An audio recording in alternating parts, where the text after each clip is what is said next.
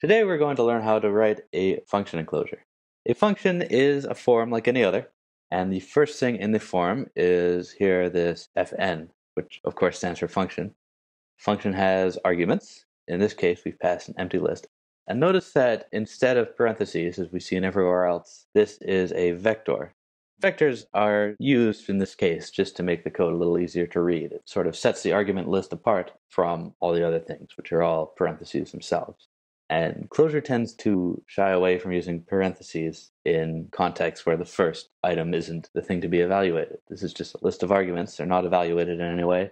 So let's just make our function return a string.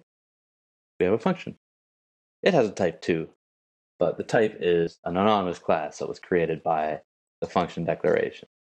So when we call function with our no arguments and our hello string, it gives us a function back.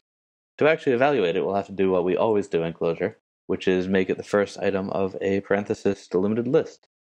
And here we've seen an important property of Clojure, which is common to every functional language, in that functions are just values.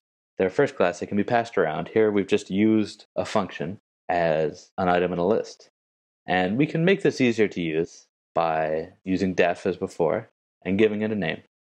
So now we have a function with a name, hello, and we can call it on various things. And we see up here this fully namespace declaration.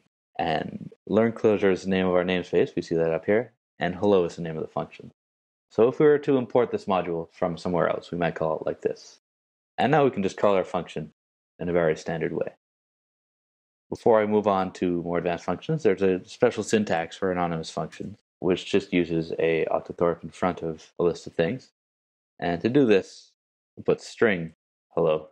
And this will accomplish the same thing as before. So it's more typical to assign a function and create it at the same time. And for that, we use defin. So it has a name still, it has a list of arguments, and it does a thing, which in this case is to return the string hello.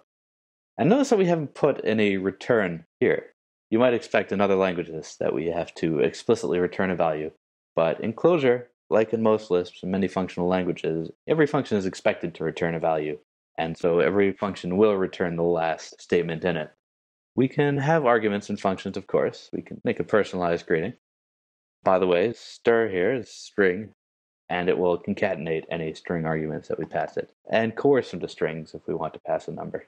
But right now, you can see that we can make a function that accepts a name and call it on any value that we pass it.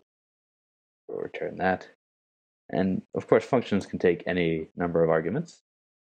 By the way, I've just typed a comma, which is something I do out of habit because Clojure is not the only language I write. But commas are treated as white space in Clojure. So I'll leave it in just to show that Clojure could care less whether or not I typed a comma there. And we can try hello again. And now our person has another reflexive comma and another thing. And we can take the comma out. So that's a fun feature. If you really want a list like a hash map declaration or something to use commas, you can if you think it makes it easier to read, or you can not if you don't feel like it. A function defined with defin can also take a optional docstring.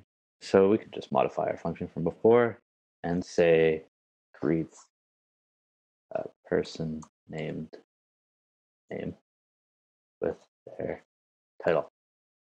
This will evaluate as before. To use a docstring, we'll have to import a module from another namespace.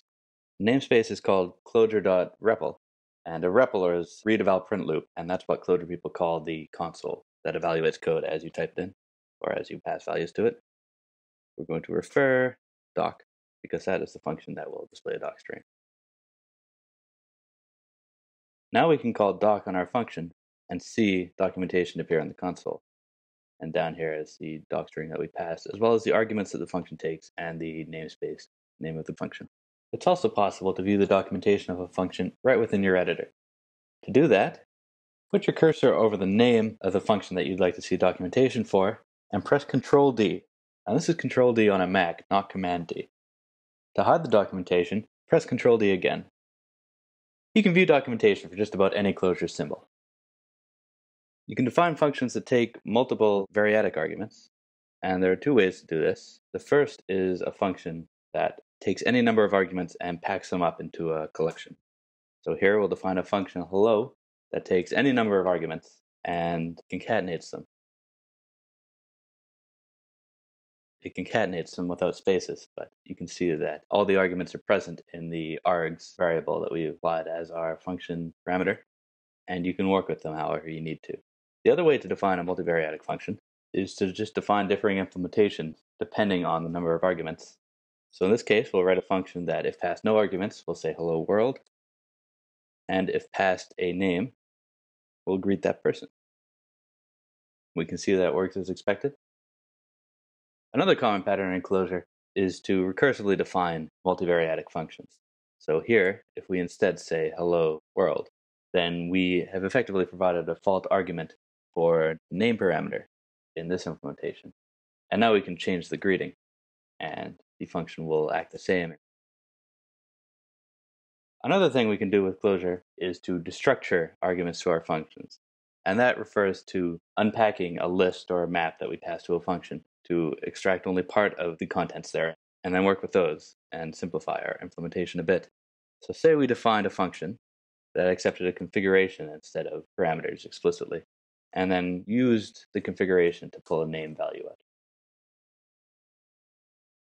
We can see that that works fine, but we could also move the extraction of the parameter to within our arguments. And the syntax for doing this, it looks like a map. We'll say name is the variable that we want to assign the structured value to, and the keyword is the key into the map that we want to extract. So this is a bit backwards from defining a map. We'll see that the key comes after the var that we are putting this into. But we no longer need the config. We can just say name, and this works as well. We'll see that it changes. And if we did also require the config, we could use this special key to provide access to it. But we don't need it in this case, so we will take that out. We can also do this with vectors or lists, which both use this vector syntax. And say we had a 2-element vector that was being passed here, and we wanted to break it down into 2 separate variables without using a let inside our function. And let's say we're passing a name and a title.